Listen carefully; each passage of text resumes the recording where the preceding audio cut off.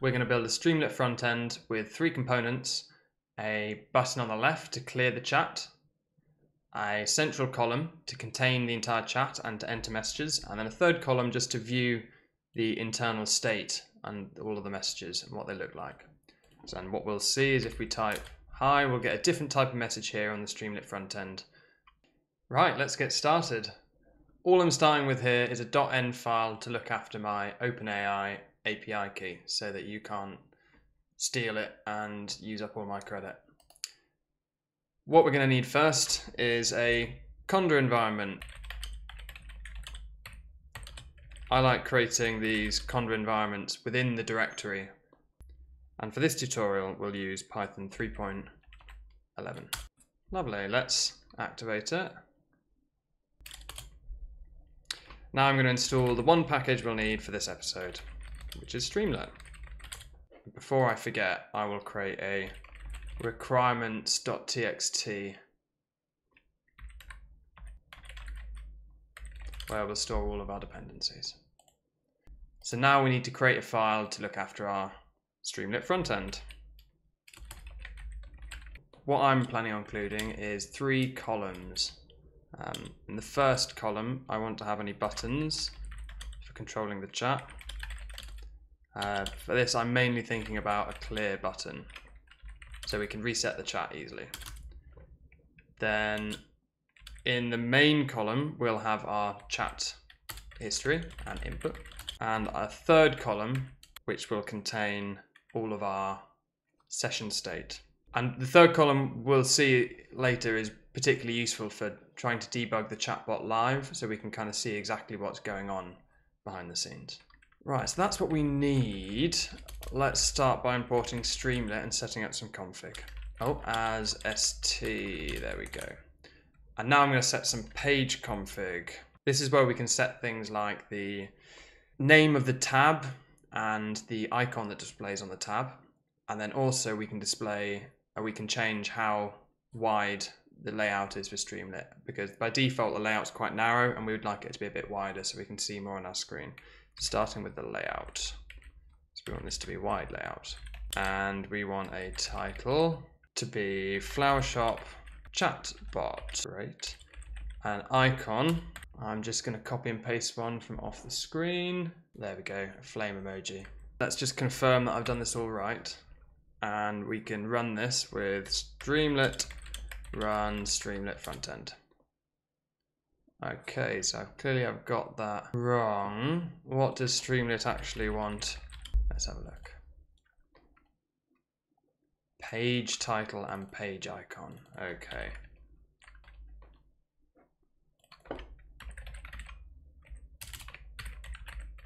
Now we shouldn't have to reload it. If we just refresh, we can now see that we've got our little emoji and we've got our Flower Shop chatbot. In fact, whilst we're at it, I'm not a huge fan of this fire, so let's get a flowers emoji.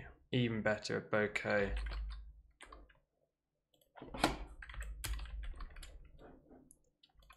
Now if we rerun, much better, much better.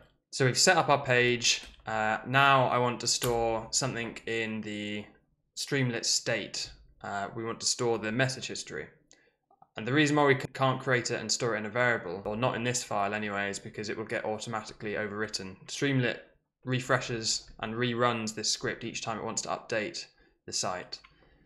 So let's add, if our message history is not already in the session state, so this is to initialize it, then we're going to want to add it.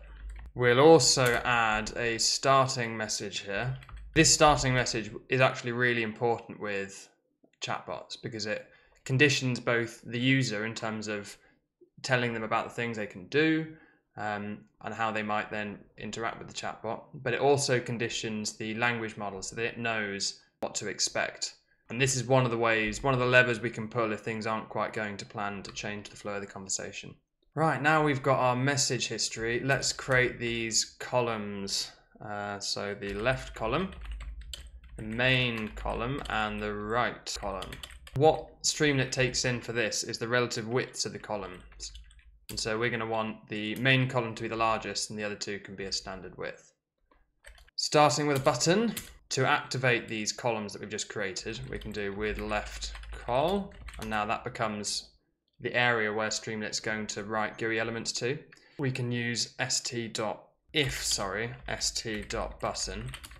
and what this does is it will both create a button and then it will enter this conditional statement if condition, if the button is pressed.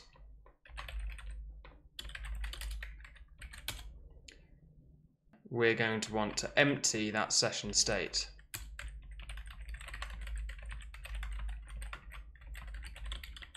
There we go. So that should have cleared it. And if we go back to our front end, there we go. We've got a little button. And we can't see it doing anything just yet, but if we add the current message history to the right-hand column temporarily before we create the chat in the middle, then we should be able to see something happening. So on that third column, let's create our state.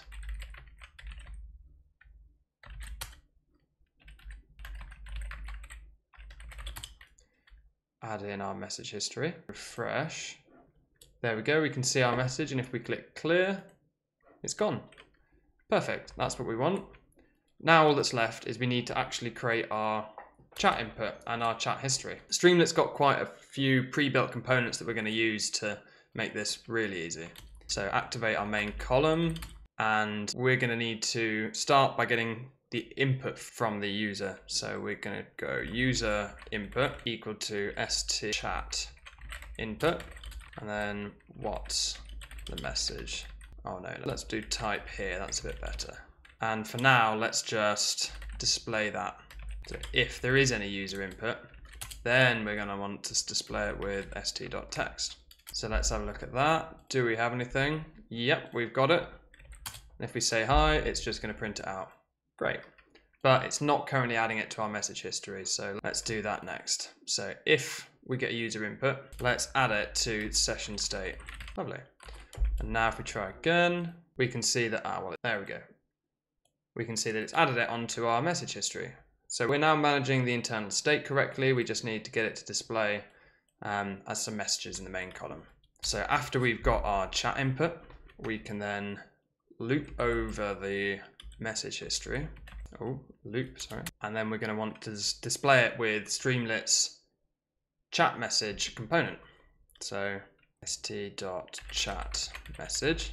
And what it takes in is the person who has sent the message. So at the moment, we're just going to use user, and then we'll come back and deal with whether it's an assistant or a user message. So starting with the user message, we then have to write to this now newly created message box component. And I'm going to use Markdown because quite often ChatGPT will respond in Markdown, and we want to take advantage of that and display that to our user. Great, so now we should be able to display all the messages that have been sent in this message history in that central column. Let's have a look. That's a good start. That's a good start. If I add on another message, it appears below. But that feels a bit wrong to me. I think we want the last message to appear first rather than us having to jump between the input and the output. So let's reverse this. So let's reverse this so we're displaying the last message first. So let's go with for I in range 0 to the length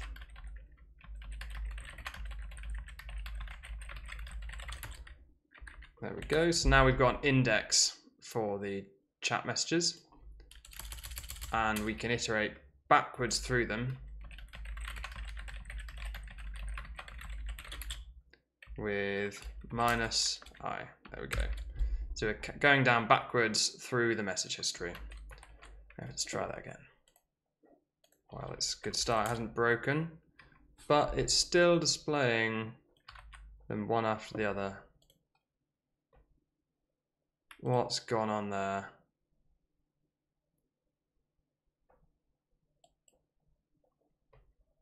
-i, -1, that's why. We're starting at 0.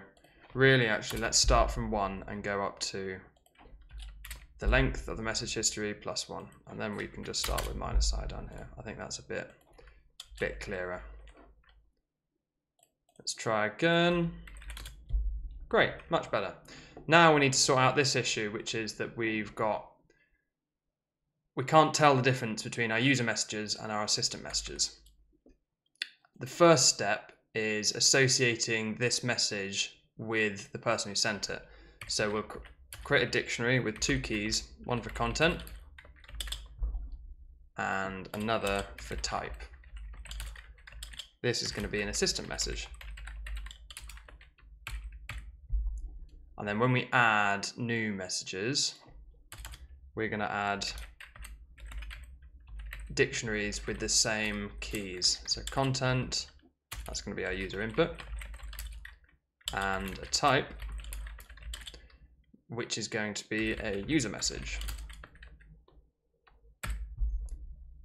Lovely.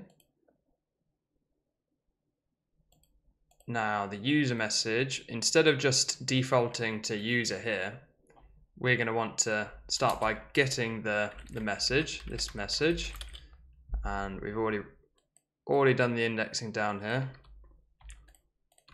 So now we've got this message, and we can now get the specific user from this message.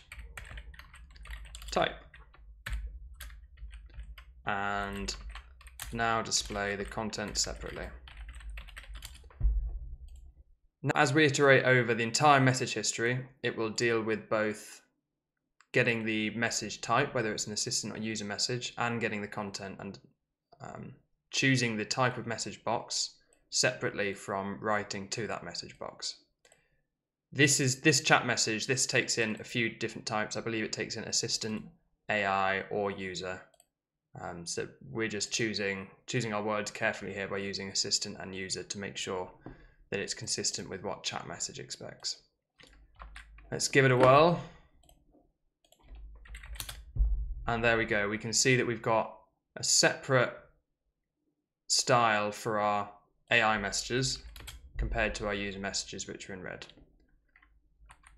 And that's all we've got for today. We've built a 3-column Streamlit front end, which is going to be the start of our customer services assistant. And I'll be back in the next episode to set up a vector database so that the chatbot can search through and recommend products and search through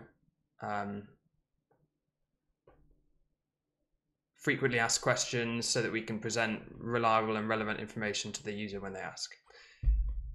And that's all. Thanks for watching.